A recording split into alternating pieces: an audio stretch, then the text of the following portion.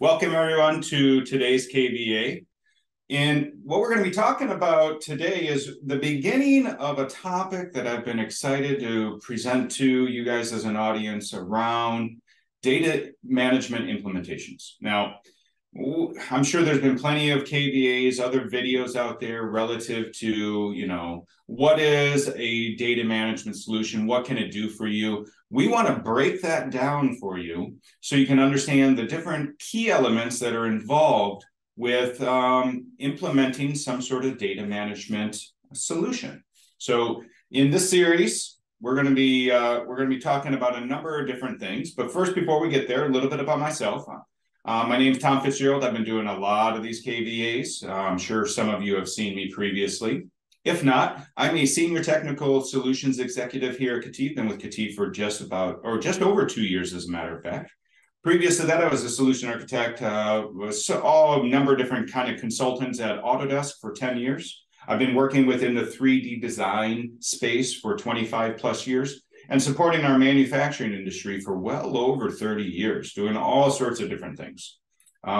I'm also a U.S. Army veteran and a World War II historian. So in my free time, I like to read a lot of books, watch a lot of documentaries, and pursue the understanding of history. So, all right.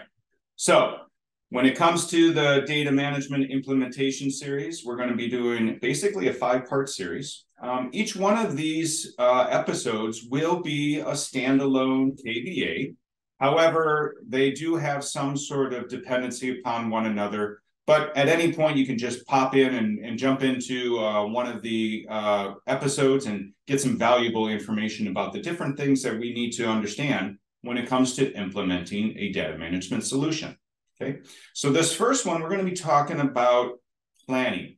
What do we need to do specifically in order to plan our implementation, understand all the different information that's going to be necessary, that we need to collect and understand, so that way we get that holistic perspective of where our dependencies might lie and some of these other things. So we'll get into the agenda here momentarily. So a little bit about KETIV, right? So who are we? Why are we even having this conversation? And it's really because the fact that KETIV here as a technology company, we partner with a lot of different other companies that provide different technology solutions.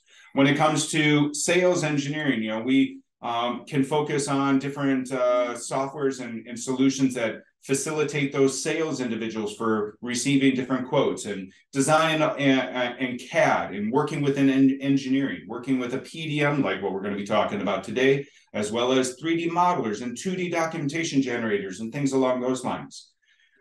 When it comes to simulation and testing, once we have some of that information available, what are we going to do to validate those designs? How are we going to ensure that we have confidence in that design? And then ultimately from there, being able to push that information out to manufacturing. In this slide particularly, you will notice that there's this key thread that feeds its way through all of those different areas, and that is data management. At any one of these stages, we're either creating, consuming, or modifying information. What do we do with all of that data, right? And having a good data management solution is the key to making all of that happen. And really the focus of all of this, if you look at this wagon wheel, the focus here is at the center of all is your IP, your intellectual property, that information that is making you successful as a business. So, how does this all play into the grand scheme of that digital pipeline that we create? What I was mentioning in terms of estimating and receiving RFQs and building out reference information to drafting, design, and ultimately out to manufacturing.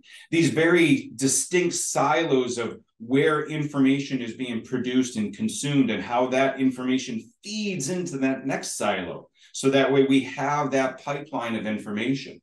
You'll notice that Autodesk Vault is the one thing that really ties that all together. If we have information that's being produced or being stored within an ERP system that we need to integrate to ensure that we're not inputting information into multiple systems, having many different individuals interacting with that information to potentially create some sort of error, in an instance where an error could occur. By having that system, that PDM, like Autodesk Vault, in play, minimizes that risk, minimizes that opportunity for error. Okay, so in today's episode, we want to focus on these things. This is the agenda that we're going to be talking about in terms of where are you relative to your technology maturity?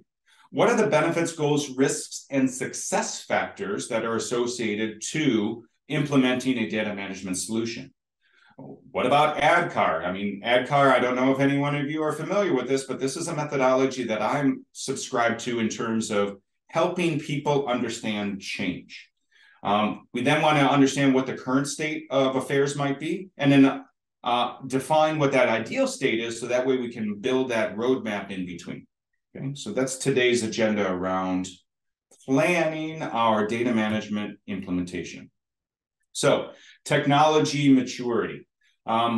I love showing this slide simply because it allows us to, from a very rudimentary perspective, understand where are we in terms of our technology journey.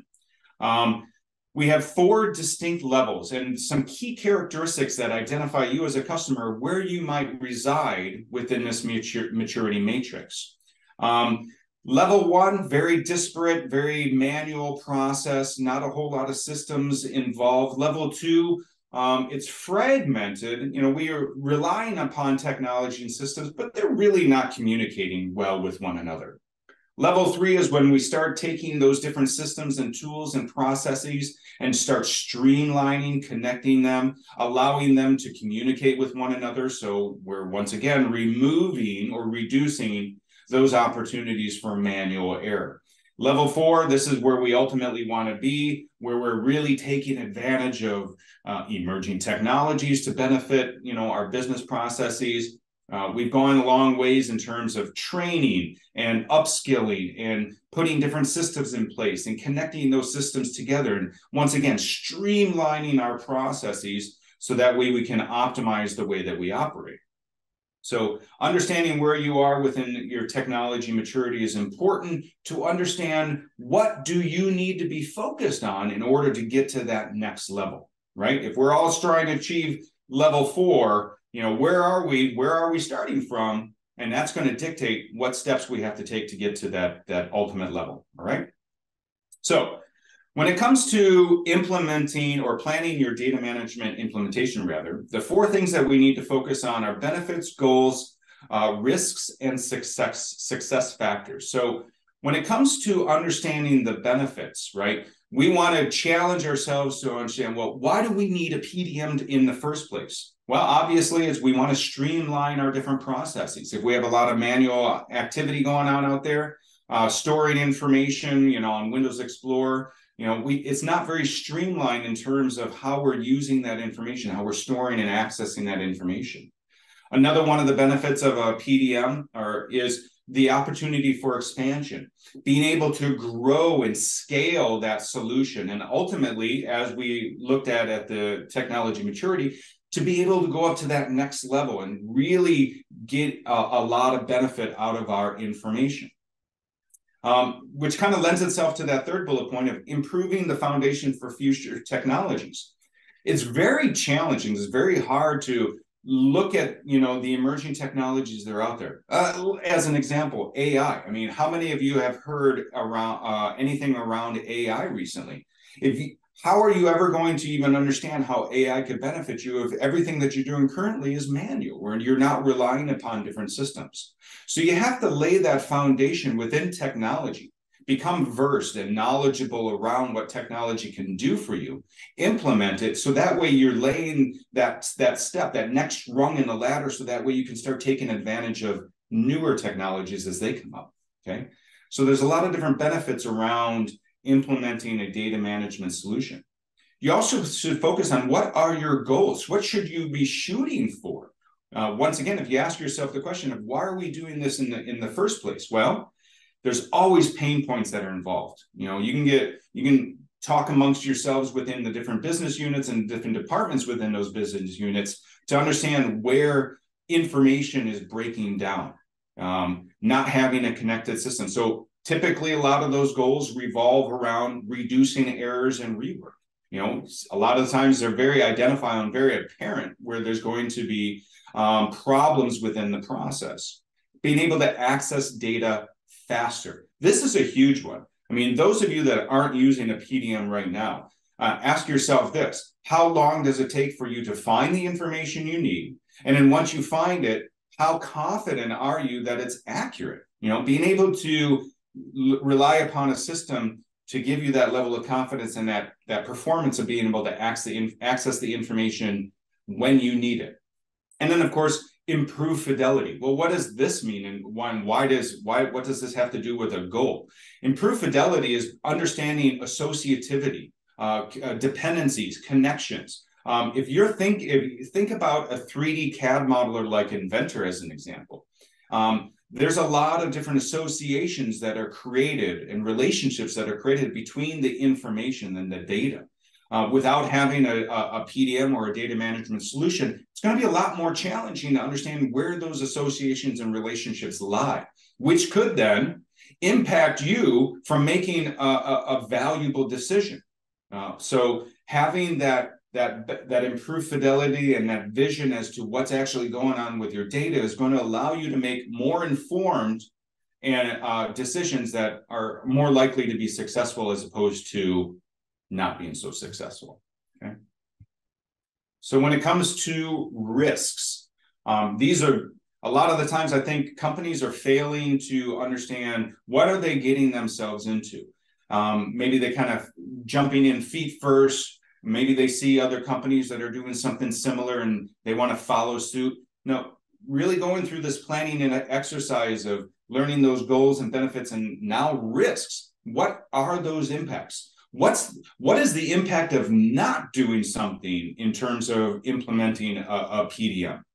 Some of the other risks in terms of implementing a system like a data management like PDM is, what about educating my users? What about getting them in past that learning curve? What kind of impact is that going to have on production? Obviously, you have to take that into consideration and plan for it, so that way when those things do arrive, you have a contingency, okay?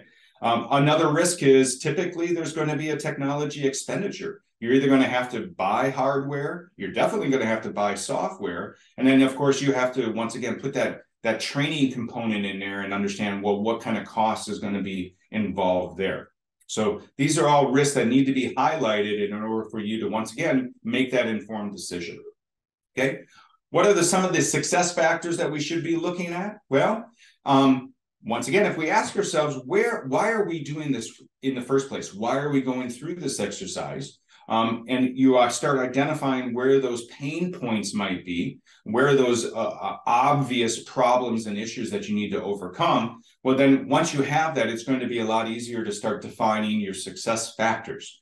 And this is really important. I mean, of the other four things, I think this is one of the more important things, because implementing a PDM or a data management solution, depending on a number of different factors like the size of your company, the amount of systems that you have to integrate with, the amount of data that you have, the complexity of your product lines, all these are variables in terms of what could potentially make you successful. And if you don't lay out those success factors, if you don't lay out, how do we know that we've succeeded? How do we know that we're not just sitting here spinning our wheels? We're doing something, we're implementing, we're taking action, we're trying to improve a process.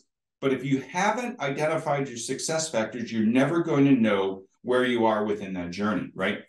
So identify where your pain points at and start tying together some metrics in terms of your successes. You can also focus on collaboration improvements, right? So doing an internal analysis to your current processes, start polling and questioning many different individuals as to where their problems might be in terms of their day-to-day activities. You can start aligning different metrics to those things to once again, identify those particular success factors.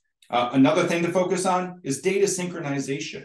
And what I mean by that is if you have a number of different places where data may exist, if we look back at one of the previous slides in terms of estimation has information that they create, sales engineers.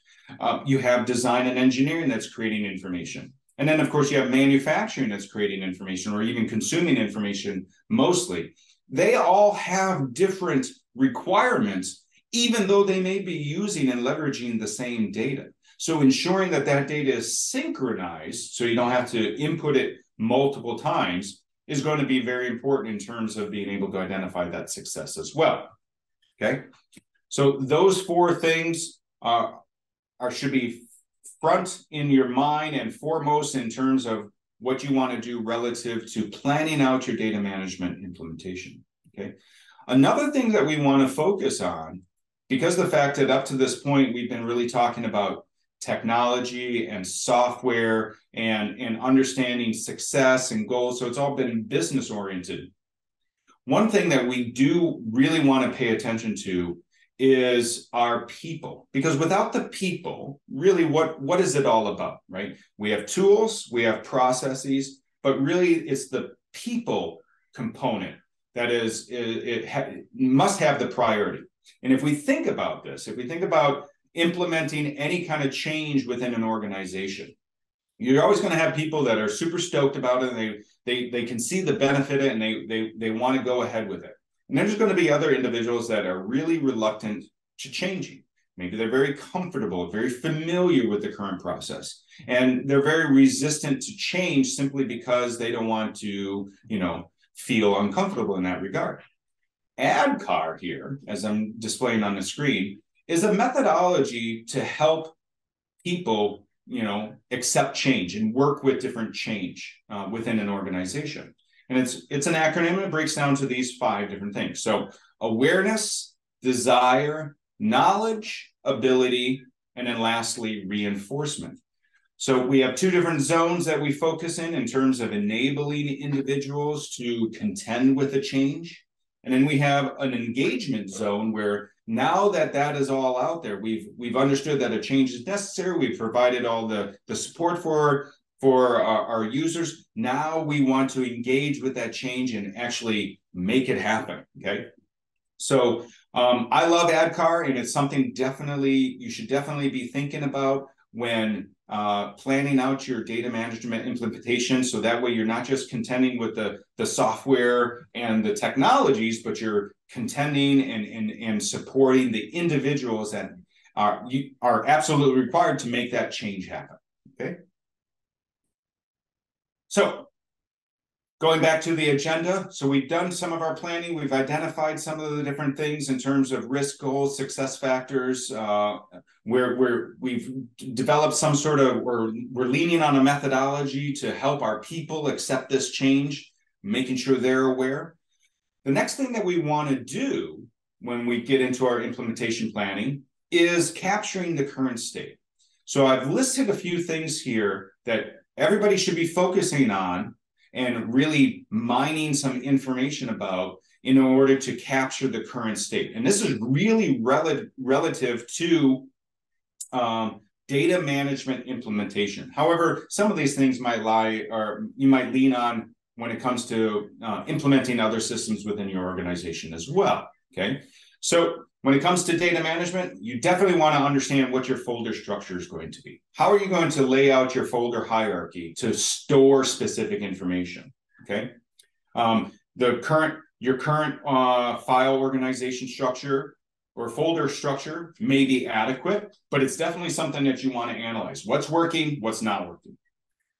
The number of files that you currently have is going to be important to understand.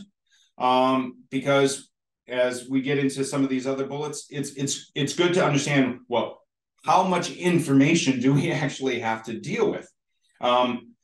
What kind of duplicates might exist? Is it 10% of all of my data might be a duplicate? Is it 20%? Is it 5%? Just meaning to be able to initially understand of all the data that you have, what might be duplicate information. because at some point we're going to have to deal with what that duplication means and what kind of impact that might mean as we get into some of these other additional episodes. File associations, it's going to be very important to understand, well, how are files connected to one another? How are they dependent upon one another? And then, of course, what does that look like? If half of your data is, say, CAD data that has file associations, well, you may want to develop a data loading strategy that is going to be considerably different than maybe a different company that has 90% of their information is static. Very little of it has dependency. So understanding where your file associations are relative to the amount of information you have is going to be important. Some of the key strengths of a lot of PDMs is to be able to display metadata or other characteristics and information around files aside from just their file types. And this really has to do with properties and property information. So understanding what information do you need to see within your files. And then, of course, does that span across all of your information? I mean, if you think about it, every single file has a file name. Every single file has an author, has file size. Some of that key information, that foundational information is always going to be there.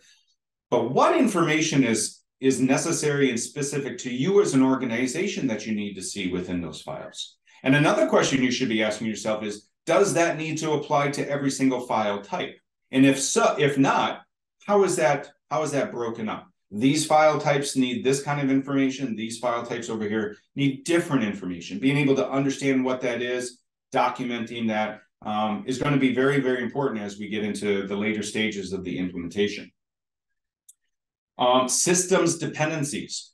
If I have an ERP system within my organization, do I want to synchronize that information with my data management solution? Which way does it go? Is it a push? Is it a pull? Is it a push-pull? How is that separated out in terms of file types or my organization, my file organization? So understanding what that looks like is going to be critical as well. Obviously, we don't want our data management solution to be wide open like a sandbox or just a repository. We want to understand who has access to what and when, and how should we allow them to be able to interact within that information by applying different permissions. So who, how, and that level of access in terms of roles and permissions. Got to document and identify that as well. Bullet 8 here, points of access. And what I mean by that is, are you going to be working, or rather, are there going to be individuals that are just going to be accessing that information that are internal to the company? Are they going to be external to the company? Are they on-premise workers? Are they remote workers? Are there going to be vendors that need to access that information? So understanding what are the different points of access to your system, to your information? And then, of course, relative to some of the other bullet points here, how does that play into the overall planning of our implementation?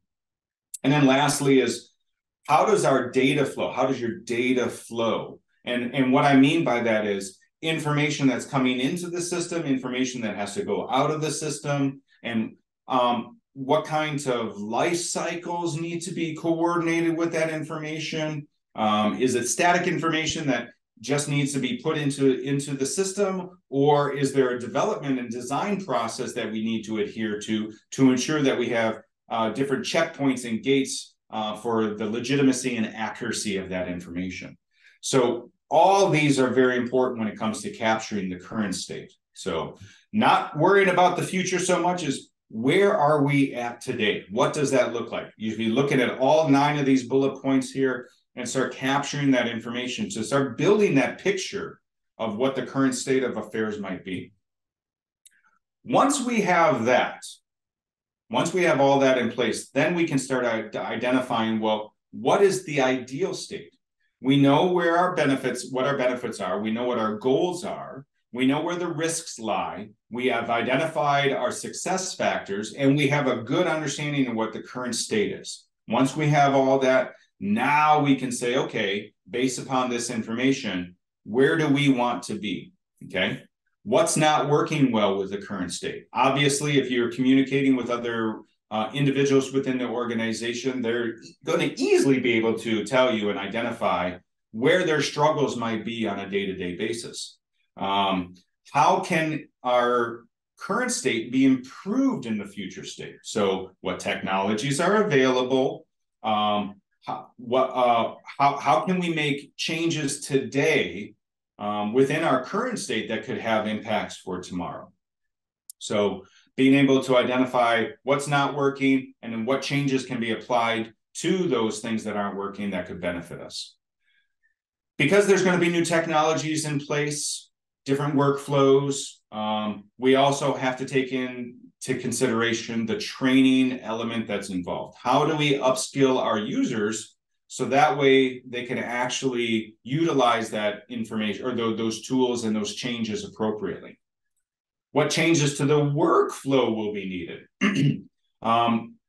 If you think about your current state and your current workflows that are involved, if you introduce a new technology or a new system, obviously in most instances, there's going to be a change needed to that workflow. Additional steps are going to be included. Some steps may be removed. Other steps may just be manipulated or modified to accommodate that new tool or that new service that might be in place. And then, of course, is our workflow documented and diagrammed? And I really think that more and more companies need to embrace workflow documentation. In a lot of instances, particularly individuals here at KETIV, when we engage with you guys for any type of technology service that you might need, it's really helpful for us to be able to understand from a really quick perspective of what does your environment look like? How does your information flow?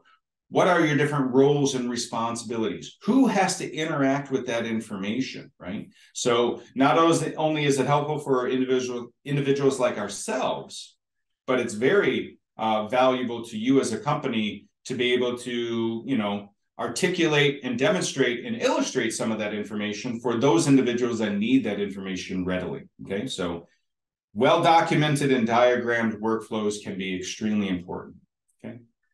So in summary, really when it comes to planning your data management implementation, when it comes to planning, you're going to spend a lot of time up front building out that plan. And having a good plan can really make all the difference, right? Do your homework. Ask other companies within your industry, how did they do it? Ask other companies that are not in your industry, how did they do it? There could be some things to glean from those conversations as to how do they currently use their data management solution, if they have one. Talk to your people. Poll individuals within your organization. Come up with different ways of producing surveys, if you will. Just have open, candid conversations with individuals, maybe at lunchtime or whatever the case might be, and really get a true sense as to where are those pain points, and maybe even some recommendations as to some solutions, some suggestions. Okay, and like I said in the last slide, don't be afraid to document. Digitally document. Use a tool, an online tool, or maybe even not, but at least create some sort of digital document that defines your workflow, has a diagram involved, has the different stakeholders and the persons of responsibility, how they have to interact with that information. These things can go a long way in terms of making change going forward, scaling, expanding, growing as necessary. And the last point I really want to make here, and I don't know if it's being done enough, is set reasonable expectations. You're going to hear a lot of the time that something might be easy, or we've done it so many different times, or this is the way that we've been doing it, or whatever the case might be. Really focus on developing your plan, understanding those risks, benefit, goals, success factors, documented very well.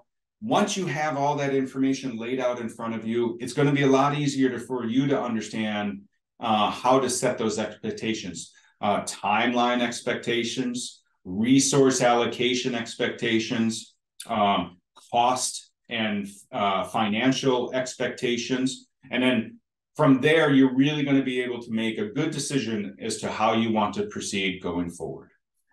So with that said, we can then open up for Q&A and have more of a live conversation as to anything discussed within this video.